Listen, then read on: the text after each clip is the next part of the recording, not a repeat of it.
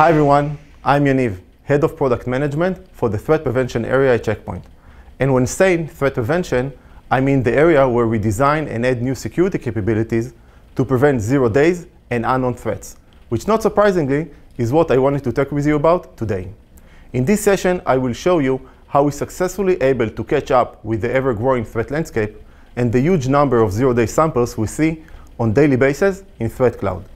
Now, each part of the session will not only describe the problem and explain technically how we do things, but will also provide actual proof points from ThreatCloud findings, customers, analysts, reports, and other sources, because what we do works. Ready to get started? Let's go. When the production team of the CPX event asked me to send them my session name for the preview materials, I wanted it to truly capture the threat prevention guidelines we set to ourselves when we come to design new security capabilities.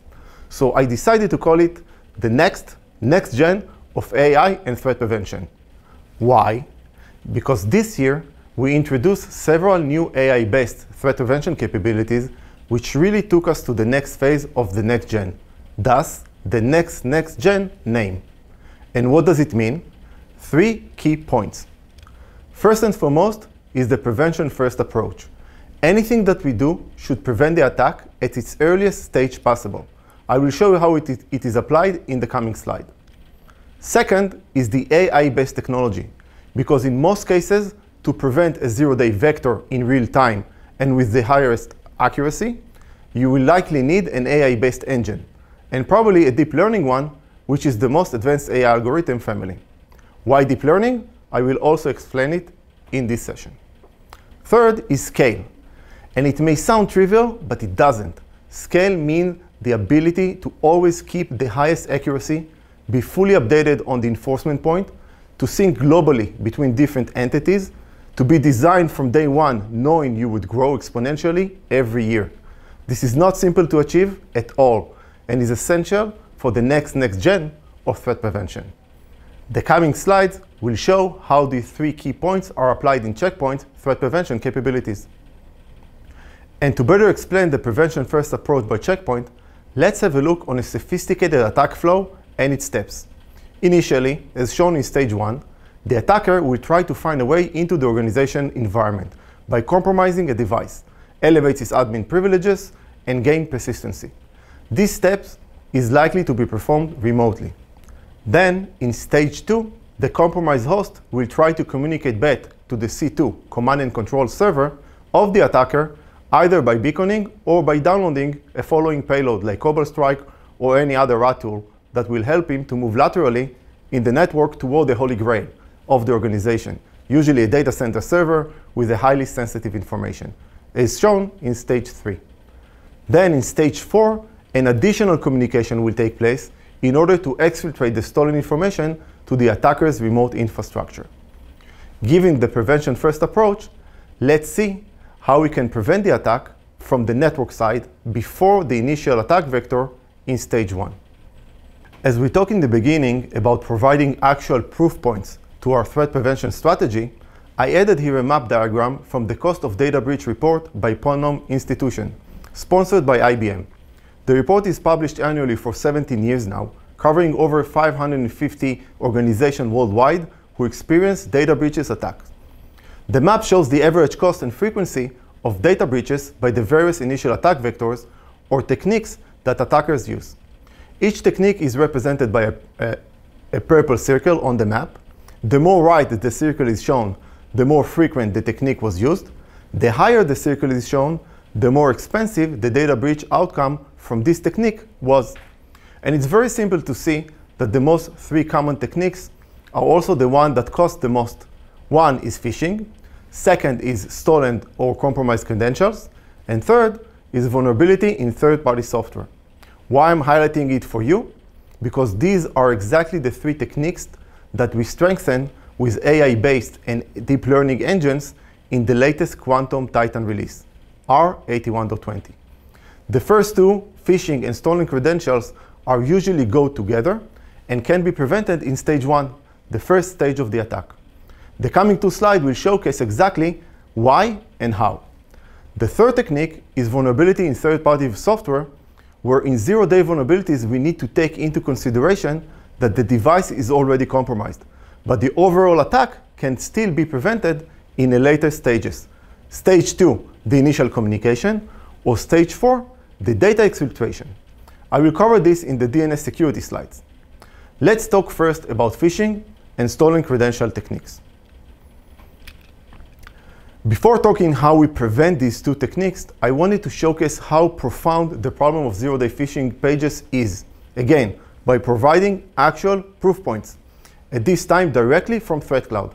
What I did is over a period of 72 hours in December last year, I collected from ThreatCloud hundreds of zero-day phishing pages, examples that were detected and prevented by the new zero phishing engines we added in R81.20. Then I thought it would be nice to turn them into a slide, so I copy and pasted the first 15 pages, and then thought it might not be good enough to make a statement. So I copied and pasted another set of 15 pages. Note that it takes a lot of manual work to create these slides. And then I figured I can stop because I think you get the point, right? Guys, phishing is a problem because users click on everything and because they use their private credentials for business purposes and vice versa, which the attacker can then exploit to get into the corporate environment. Here you can also see why I said that phishing and stolen credentials usually go together, because most of the zero-day phishing pages are login pages that trick the users to type in their credentials. How do we prevent these zero-day phishing pages at Check Point? In R81.20, we added a new security blade called Zero Phishing as part of the SAMDAS license. It's a patented technology of Check Point, which is already in production in the Harmony browser extension and Harmony Mobile. And now, in line on the gateway, for each HTML form that the gateway inspects, we inject a proprietary JavaScript code that scans the form and collects relevant indicators to determine whether the page is legit or a phishing one.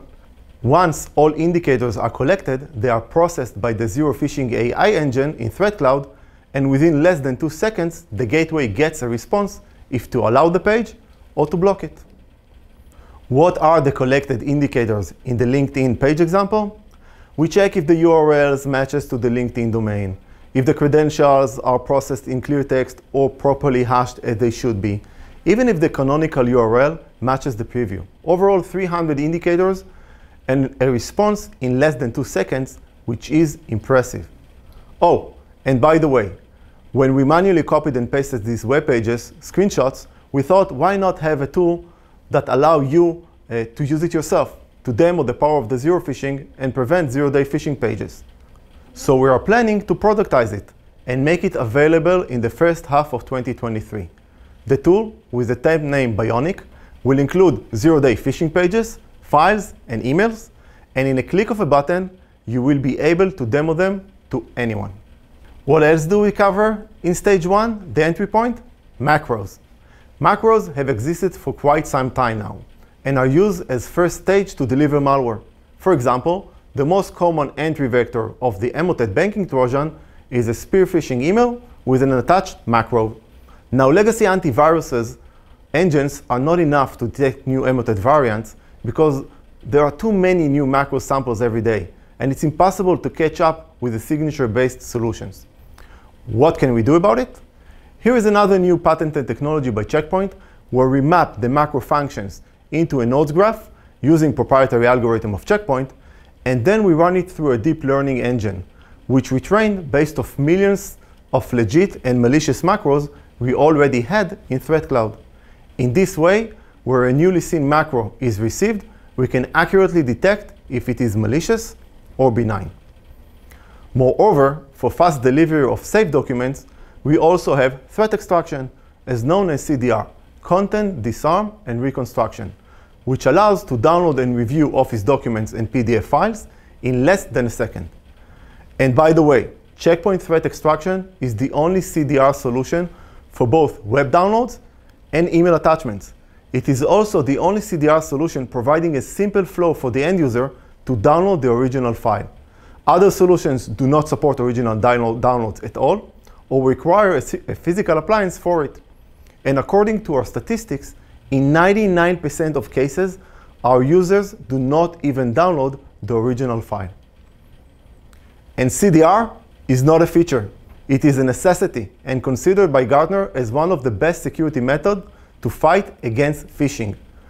Looking at the Gartner hype cycle for network security from late 2021, CDR is positioned very high in the cycle, third to key capabilities such as SASE and Firewall as a Service. Why it is ranked so high? Because today, this is the most effective method to keep users' productivity high when they need to safely open millions of new documents every day.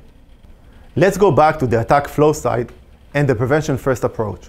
There are cases like in supply chain attack or a zero-day software vulnerability where the device will be compromised, and we will need to block the attack in the later stages.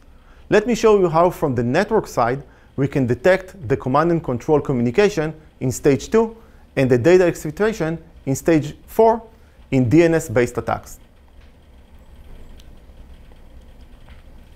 In R8120, we added new advanced DNS security blade to the next generation threat prevention package, NGTP. This blade includes two DNS security engines based on deep learning technology. One to protect against DGA technique, domain generation algorithm, that is commonly used by attackers in the first communication to the command and control infrastructure. DGA means that the domain is generated by the infected host and registered by the attacker at the same time, thus bypassing traditional domain reputation services because these are newly seen domains. Second engine is for DNS tunneling, where the attacker uses the subdomain to encode and exfiltrate the stolen data. As shown in the right side of the slide, both techniques represent anomalies either in the domains or the subdomains, where ThreatCloud scan and flag them as malicious in seconds. By the way, the subdomains that are shown on the bottom right side are actual subdomains that were used in the SolarWinds attack to exfiltrate data over a DNS request. With this technology, similar anomalies will be prevented by ThreatCloud as 0 days from now on. And we already see the true positive results, which I'll show you in a few more slides. More vectors that can be used in stage 2, where the attacker communicates with the command and control infrastructure, are secondary payloads, such as rats that are dropped to the compromised host. For that, we have another deep learning engine in ThreatCloud that scans unknown executables and prevent them from entering the network. The deep learning technology allows us to scale and to train the engine on far more samples than a traditional machine learning technology. It also allows us to process the file raw data, bytes, thus not to lose any information in the process. As shown in the slide, overall results of the engines show impressive improvement of 30% higher accuracy and 90% less false positives. Let's have a look at some more actual use cases and proof points of our superior technology and prevention capabilities. Actual example for it can be seen in the slide where an Eve Maria rat was first seen by a quantum gateway in Italy in May last year. ThreatCloud, with its 30+ AI engines, detected it as malicious in seconds, and of course the gateway prevented it from running. Then it was synced in seconds to any enforcement point worldwide. And from our data lake, you can see its propagation to dozens of countries within 3 hours from its first appearance in Italy. And this is just an example of one 0-day sample where we see millions of them in ThreatCloud every day. Another actual proof point is an external report we did with Myricom, a third-party lab who specializes in comparison tests of different security products. The Myricom team downloaded, on a period of 24 hours, hundreds of newly seen malware from VirusTotal. Then it tested them against Check Point and 3 other competitors. The test results clearly speak for themselves, where Check Point achieved 99.7% accuracy in preventing 0-day malware samples, far higher than the rest of the competitors. More proof points? During the summer of last year, we deployed the zero phishing within few dozens of customers' environment to test it, what we call the Early Availability Program, the EA. Then we waited a couple of months after the initial deployment and reached out to these customers for feedback to understand the value of this new AI-based solution. As the slide shows, over a short period of time, the zero phishing was able to prevent many zero-day threats for our customers. In a bank in Belarus, it was the only solution who was able to block an internal phishing site they were keeping solely for competitive testing. In a customer in the US, we prevented a fake login webpage of a non-commercial bank. And in Germany, the security admin was amazed to see from the zero phishing dashboard in the Smart Console how his users are accessing phishing sites which the zero phishing preventing them in real time. And by the way, without getting support tickets back, which means these were true positive detections. Generally speaking, visibility is key for any new threat prevention capability that we release. Therefore, we insist on having a dedicated dashboard for monitoring and showcasing the security value, which is very important for security teams. Last actual proof point slide are statistics based on tens of thousands of zero-day samples we collected from ThreatCloud for the zero phishing and the advanced DNS engines we added in Titan release. Also here, the numbers speak for themselves. When we compared Checkpoint to traditional signature-based solution, like PhishTank, URL Scan, and others, the zero phishing showed 4x improvement, and the advanced DNS engines for DGA and DNS tunneling showed 5x improvement in detection of new attacks. We didn't stop here and tested ourselves against security vendors who claim to have an AI-based technology to detect these threats as well, like Fortinet, Palo Alto, and others. Here we also had a significant edge over them, where we detected 40% more zero-day phishing samples and 47% more DNS attacks. I assume that, like me, you also think these numbers are very impressive. For the summary of my session, I selected to show two slides that I usually start my session with.